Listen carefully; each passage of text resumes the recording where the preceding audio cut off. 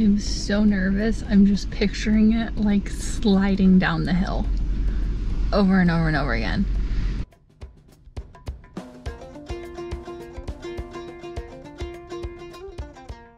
Now that we have survived putting our windows and door in, it's time to move on. I think that the siding step is gonna go super fast, but we'll see. I am so excited for the siding. It's something that has been sitting there taunting us for so long, and we finally get to do it. And not only that, but I am super excited for the wainscoting because we did something a little special. Quite a few of you had asked why one of our wall girts is a 2x6 instead of a 2x4, and that is because this is what the wainscoting is going to mount to. So we need room for our wall panels, the trim, and our upper wall panels to all meet on this one connection.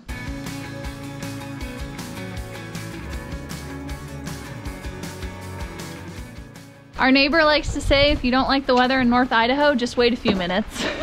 It's beautiful and sunny this morning, and now it's raining. Bailey does not like the rain though.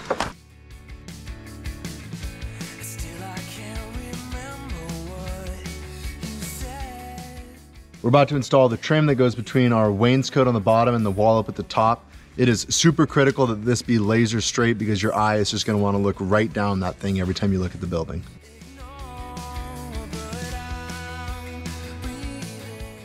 That was the easy part. Now, we need to make this wrap around this corner and look good. We've watched a bunch of Kyle's videos from RR Buildings. He does an amazing job of going into the details of this, and he does incredible work. So we're hoping to just basically do exactly what he does, and if it looks even half as good, I will be stoked.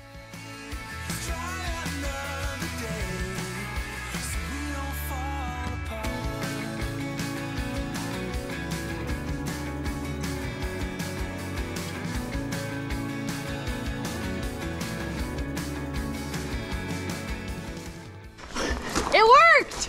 Nice. So notice that standing in this direction, this seam basically disappears. But if you look at it from this direction, it's significantly more obvious. And so for that reason, we're gonna stand in the front of the building most often. So we're making sure that when you stand in the front and look down the building, those seams overlap so that they disappear. So to get that nice sharp seam, we're just splitting the hem open with a utility knife. And then we just nip this corner off at like a 30-degree angle. And then this piece slides in behind that piece, and that notch slides into that hem we split open and makes a nice transition and kind of locks these together so that they cannot separate. And this laser tripod that we have is super cool. It's got this deal that clamps onto the pole that has a fine adjustment so you can easily tune it up and down. I'll link to this in the description below. This thing has been so amazing. It also comes with like this tension rod. So if you're tiling a bathroom, you don't even have to use the tripod. You can just tension it between the floor and the ceiling. It's amazing.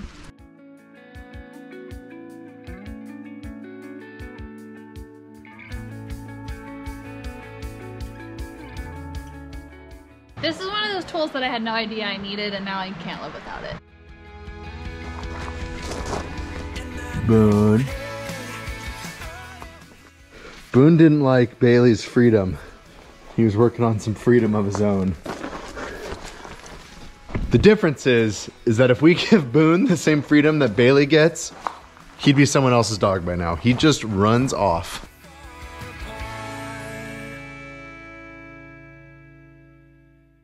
A few of you have been telling us we need a scissor lift, and we entirely agree with you. We could not find one for rent. And then Riley found a guy on Facebook. This should make things a lot easier and go a lot quicker and a lot safer. Now we gotta drive it on our road, and our road's a little bit wet right now. So we'll see how this goes. The guy said that it's gonna drive up our steep road, no problem.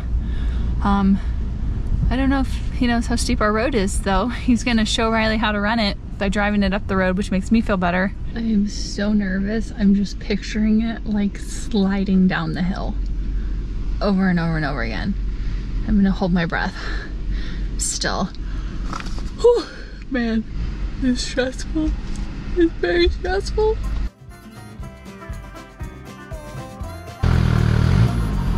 It's not a good sign.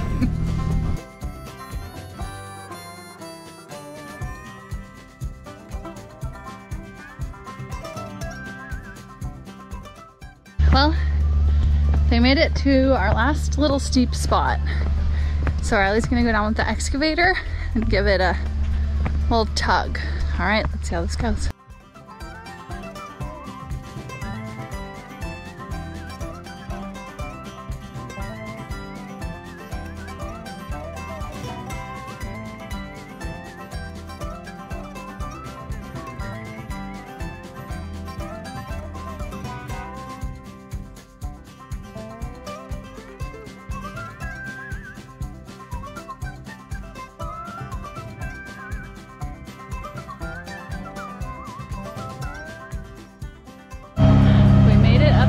Part. Should be smooth sailing from here. 2-inch long, cut side to finish, dim by snapping tab out. I wrote these this morning. No idea what they mean. Now, I have driven this thing further than probably anyone else that's ever operated it has, but that doesn't mean I know how to operate it. Pull that guy out.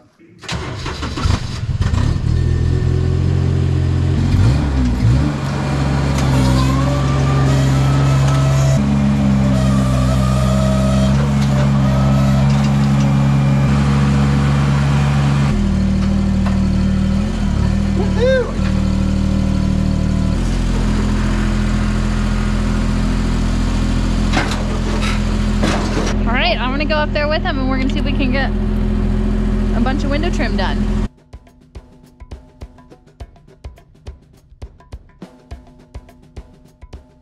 Welcome to my deck. I have no issue with heights, but I do have an issue trusting Riley to navigate me at heights.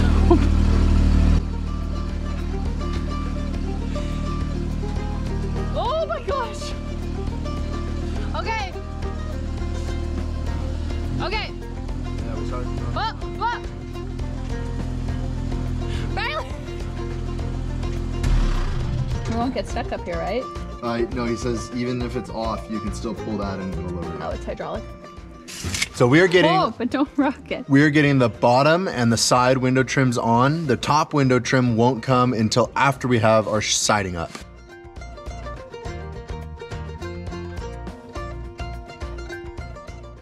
This flashing tape goes underneath the top one so that water's always going over the top. And then no flashing tape on the top of the bottom of the window flange, because if water does get back here, we want it to be able to escape on this side of the house wrap.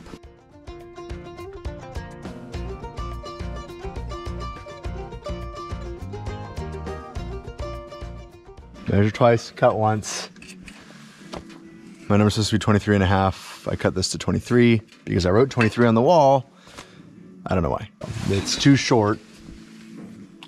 It fits nicely down here, but it's too short at the top. Hopefully we'll have enough of this when we get all the way around. We'll find out. So back here, the side is on top of the bottom so that any water that somehow makes it behind our sheet metal would come down this and off.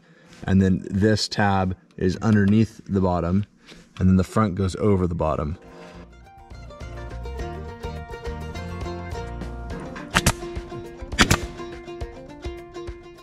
Final step is to cut this little notch off.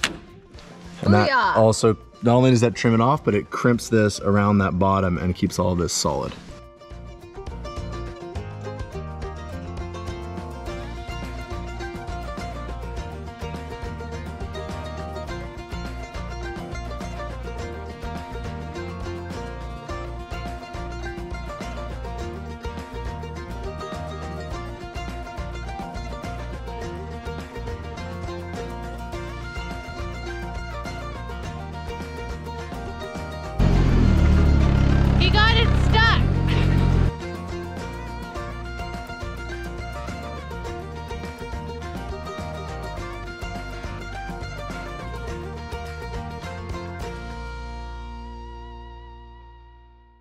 We're back at it today, and I am so glad we have the scissor left. This thing is making this job way easier. I think there's some places I couldn't even reach with a ladder, so. We're gonna get the rest of these windows trimmed out, and then we can move on to putting siding on.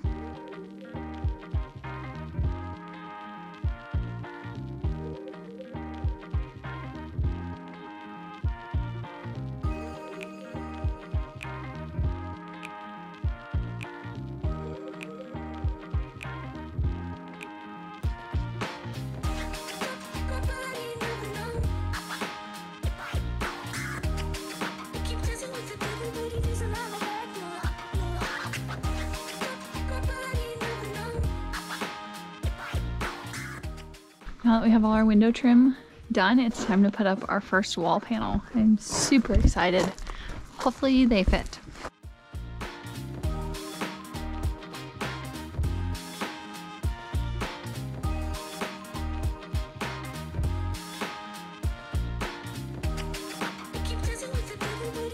All right, there we go. Woo! Okay, so you need to get the bottom edge lined up on our mark. The first wall panel is on. All our measurements lined up. Things look plumb and square, and we are super stoked on that. Now we've got the first sheet up, it's time to measure over for our window cutout. We're gonna have to cut this sheet around the window. You good?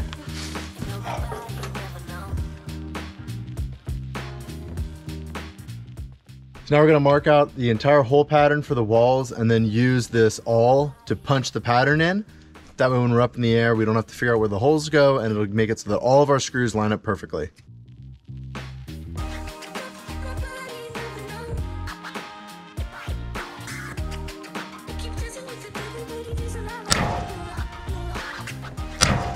Just need to whack it harder, I guess, although this is now already dull. So maybe we're drilling them. Well, the awl we bought is already bent, and we haven't even punched one hole. We're reluctant to drill because we don't want drill shavings to end up inside our metal and rust and cause other problems, but I think drilling might be our best option.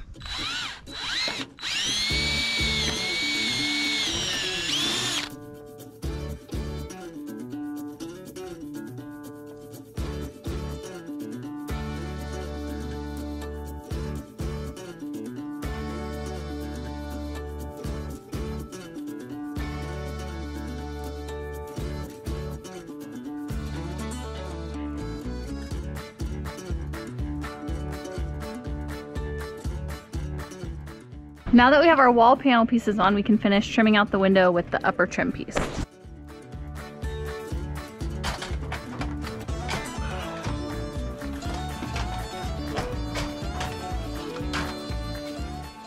All right, now we got the trim on, it's time to put the rest of the screws in.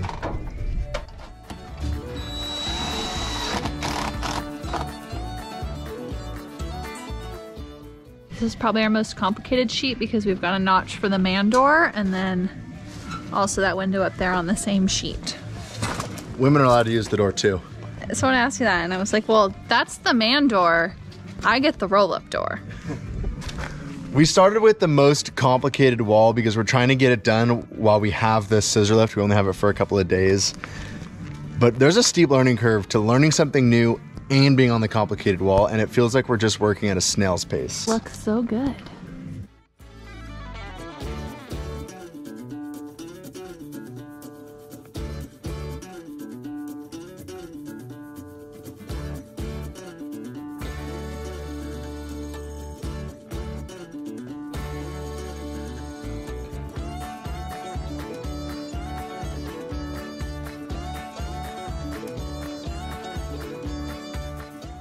What do you think? Is it gonna fit? Heck yeah. We measured it twice.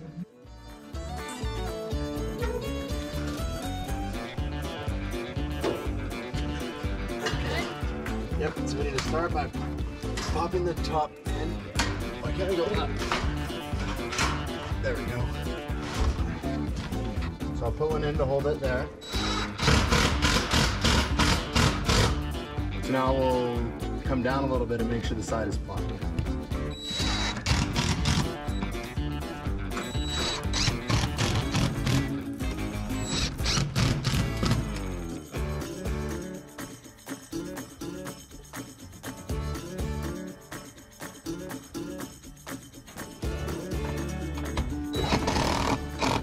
So in a video about our window placement and how careful we were being about where the ribs and the windows lined up, I think there was some confusion there. We had a lot of comments asking us about it. So here's the detail and the reason why we did that. We're making this top trim of our window into sort of a gutter so that any water that comes down the wall lands in this top trim and will flow out and around the outside. And we did that by cutting a slit in the siding up here, and the window trim slides up into that slit. So the siding comes over the top of the trim here, but the trim is on top of the siding down here. So it sort of shingles down and out. That's gonna direct any water away from the top of our window. If there had been a rib in our siding right in this detail, instead of this being like a gutter and directing the water away, instead it would be like a funnel and it would direct the water straight into the side of the rib and into the back of our wall. This is another one of those tricks that came from Kyle at RR Buildings. Check out his YouTube channel, RR Buildings. Not only is it functional from a waterproof standpoint, but I absolutely love the way it looks. It's super clean, super tight. It's a lot of work. It is also really challenging and hard to get to line up right. This one turned out pretty nice. Of course, we showed you the good one. I think the more we do it, the more comfortable we'll get with it, but it really does look awesome. Stop it. Riley. Jesus.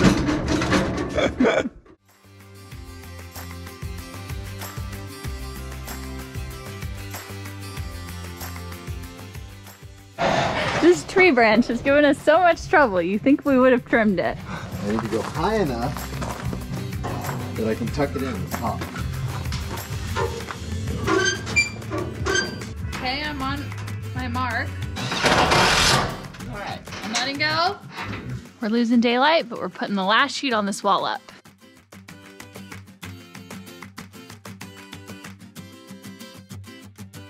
And I'm gonna move it towards you, okay? Okay. You keep walking. That behind that. There you go. Okay, now these ribs are gonna get down here. That's all in. It's that one, and then the next one. There we go. Okay. Wow, looks good.